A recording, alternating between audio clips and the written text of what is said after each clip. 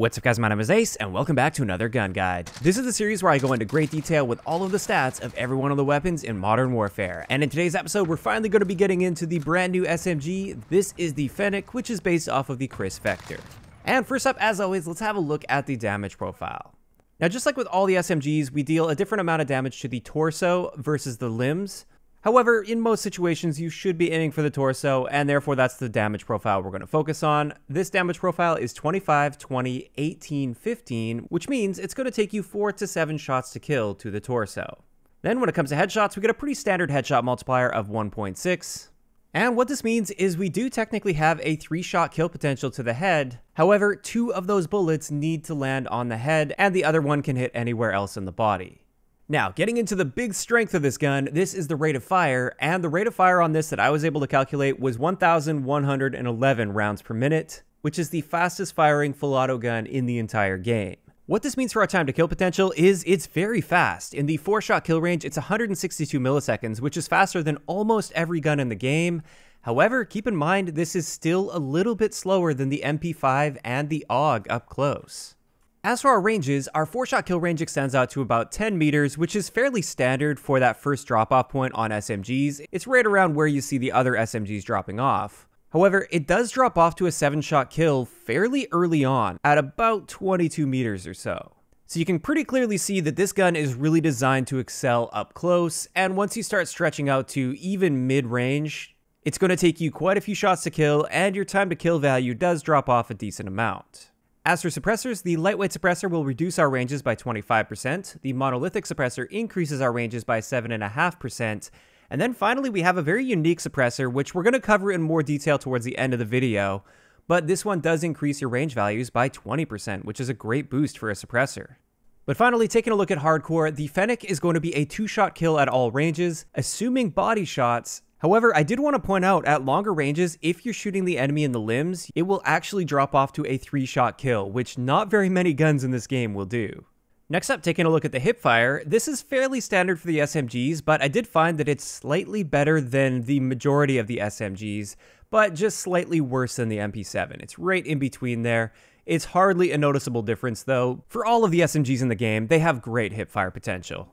Now, getting into idle sway, this is fairly standard for SMGs. You can see that the sights do move around a decent amount while aiming down sights, but this gun isn't designed to excel at those really long-range pick situations anyway, so it doesn't really matter all that much. Next, we want to look at recoil, which the Fennec does have decently high recoil, and it does bounce side to side a decent amount as well.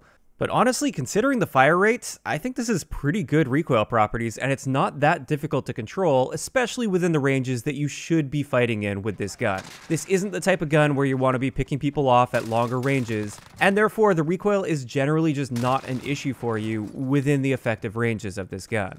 Moving on, let's have a look at some of the handling stats. Our aim down sight time with the Fennec is 220 milliseconds, which is fairly standard for SMGs. It's a little bit slower than some of the other SMGs, but it's not the slowest by any means. Then when it comes to our sprint out times, these are standard for SMGs at 133 milliseconds for our standard sprint out time and 217 milliseconds for our tactical sprint out time.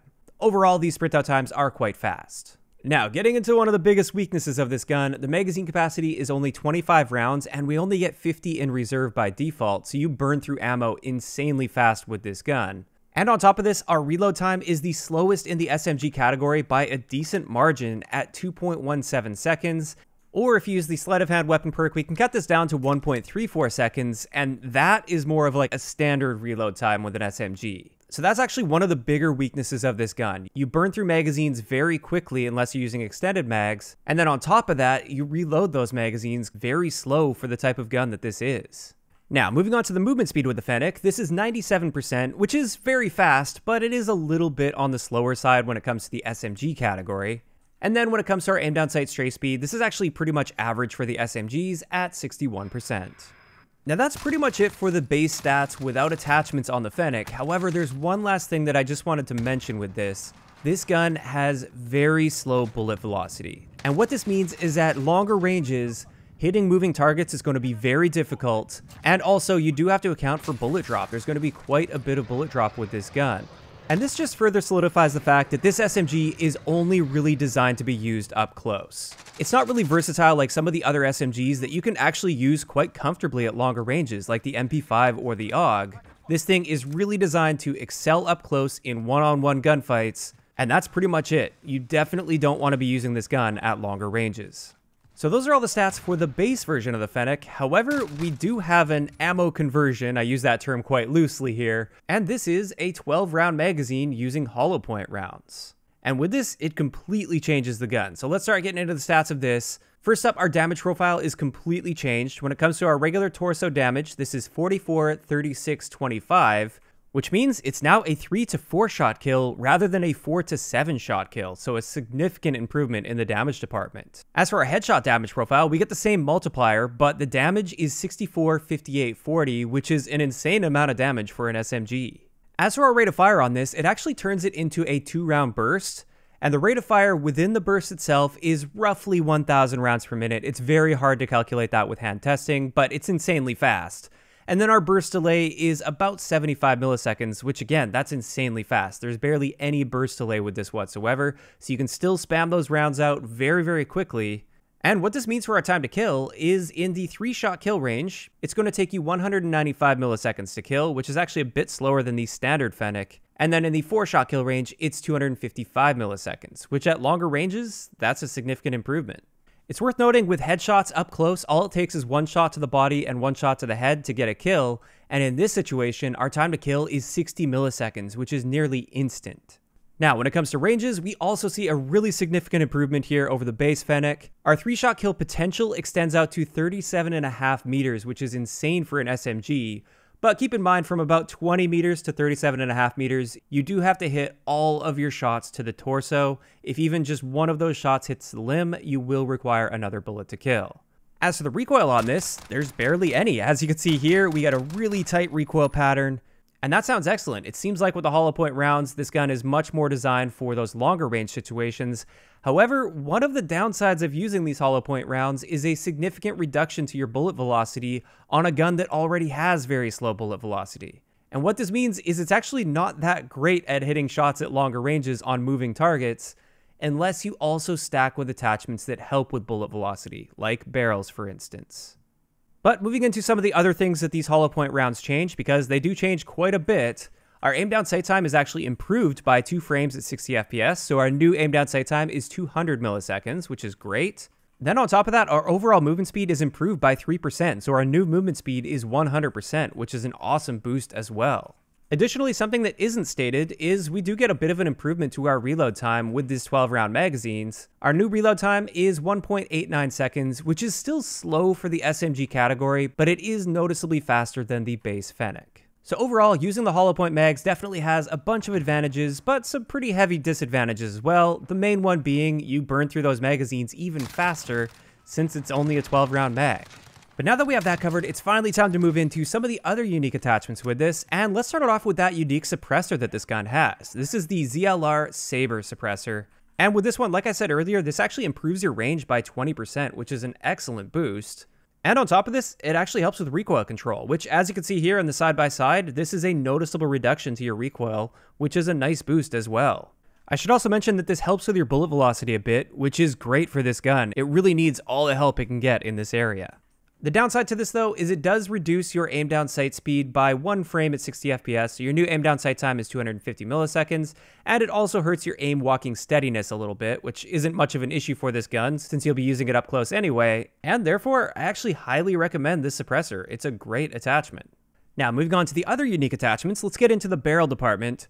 First up, we have the ZLR 16-inch Apex barrel, and with this one, we get a 35% increase to our damage range, which is an awesome boost. Also, this once again helps with your bullet velocity, which is great for this gun. And finally, for pros, it also helps with recoil control, which as you can see here, it is definitely a noticeable improvement over the base recoil with the Fennec.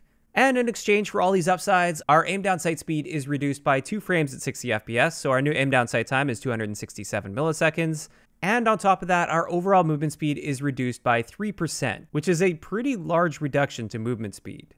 That's not the only barrel though, we also have the 18-inch deadfall barrel, and with this one we get a slightly better increase to our damage range at 40%, which is awesome. Also, this once again helps with our bullet velocity, which is really helpful with this gun, and it again helps with recoil control quite a bit here. You can see that there's very little side-to-side bounce now, and this is a very controllable recoil pattern. On top of this, it's worth mentioning that this barrel does have an integrated suppressor in it, so you don't need to use a suppressor in the other slots, and in fact that comes with one of the trade-offs: you can't use a muzzle attachment if you are using this barrel. As for the downsides, we get a pretty noticeably slower aim down sight time at 300 milliseconds. This is actually a bit slow for even assault rifles, so definitely a very noticeable downside to this. And on top of this, our overall movement speed is reduced by 4%. Which again, that is a very noticeable reduction. As a result of these downsides, I often find that if I am trying to run this suppressed and get a really good range out of it, I'm actually better off using the ZLR Saber suppressor combined with the 16-inch barrel, which yes, that does take 2 attachment slots, but we will get a better aim down sight speed than using the 18-inch barrel, and our movement speed isn't reduced as much, and on top of that, we get a massive increase to our range at 68%. So unless you really need that extra attachment slot for something else, I'd recommend using that combination rather than using the 18-inch barrel. But finally, for unique attachments, we do have the 40-round drum magazine, which I highly recommend on this gun. With this, it states that it slows down your aim down sight time, which at 60 FPS at least, there is no measurable change whatsoever, so you don't really have to worry about that too much. And then on top of that, it reduces your movement speed by just 1%, which you can really afford to do for the upsides of this 40-round mag. I would say if you've got the 40-round mag unlocked and you're not using it, you're probably doing something wrong. This is absolutely the most valuable attachment you could be using on this gun, unless you're using the hollow point rounds, of course. And the reason for that is very obvious. With the standard 25-round mags, you burn through those magazines and you burn through that ammo so quickly, and then you have that really slow reload time as well, and that's going to get you killed in so many situations. So if you aren't using these 40-round drum mags, you might want to reconsider your class setup. Speaking of class setups, let's get into some of my favorite attachment combinations and class setups with the Fennec. And starting it off, this first one is all about versatility. It's about making up for the downsides of this gun while still taking full advantage of the upsides. So with this, we have that ZLR Saber suppressor, we've got the 16-inch Apex barrel, which if you guys remember, this combination gives us a 68% increase to our ranges, which is huge, and it also helps a ton with your bullet velocity, which is one of the big downsides with the gun. Then on top of that, of course, we are using that 40-round drum magazine. We're using the Merc foregrip to help with that vertical recoil a bit, and with our hipfire spread slightly. And then finally, since this combination of attachments will be slowing down your aim down sight speed a decent amount, we're going to be using the stippled grip tape, which helps with aim down sight speed as well as our sprint out time. Now with this setup, if you don't mind having a little bit of a slower aim down sight time, I would recommend swapping stippled grip for sleight of hand. But taking that into an example class setup, with this, it's key that we're using the 1911 as a secondary, and with that, we are also using the fully loaded weapon perk. The reason for this is they actually share ammo. They're both 45 ACP, and therefore fully loaded on the 1911 increases your total ammo pool for the Fennec as well, which is great. Then on top of that, we're using EOD, Ghost, as well as Shrapnel. This is a bit more for like ground war, for instance, because that's mainly what I would play if I do play multiplayer. And then when it comes to our lethal, this is a Thermite to deal with tanks and stuff, and then finally a Stim Shot for our tactical. So that's kind of my current favorite all-around Fennec class setup. I just love that massive range boost that you get with that combination of the suppressor and the barrel. But now I want to move into a hollow point class setup. So with this, of course, we're using the hollow point rounds as one of our attachments. Then we've got the ZLR 18-inch barrel, which, like I said, that's got an integrated suppressor, but it hurts our aim down sight time a decent amount. However, with this, we're also using the tack laser and the hollow point rounds, which will help counteract that reduction to your aim down sight speed with the barrel. Additionally, with the tack laser, this is going to help keep your aim a lot more stable at longer ranges, because with those hollow point rounds and with the longest barrel, we actually can challenge people fairly comfortably at longer ranges with this. Then we've also got the Solo Zero mini reflex sight. This is just a really nice looking reflex sight, and since we are challenging people at longer ranges, it will help us be a bit more precise with our shots. And then finally, we have sleight of hand, since with those really small 12-round magazines and the really high fire rate, we need to reload very often with this setup. Now taking that one into an example class setup, with this, your secondary doesn't really matter because the hollow point rounds aren't shared with the 1911 for some reason, even though it's still 45 ACP, but whatever. And this means for our perks, we are going to be using Scavenger, Ghost, as well as Tune Up. Now this one's designed a bit more for regular multiplayer, so tune-up is just so we can get dead silence more often. Then when it comes to our lethal, we've got a C4, and our tactical is once again going to be a stim shot.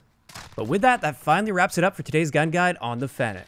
As for my overall thoughts on this gun, I think it is a great SMG and it really does excel quite well up close. However, I do feel it's a bit overrated. I've been seeing so many people say this gun is completely overpowered and it's the best gun in the game now, and I just don't agree with that at all. I don't think it's versatile enough. The really slow bullet velocity and really slow reload time really keep this gun in check quite well in my opinion.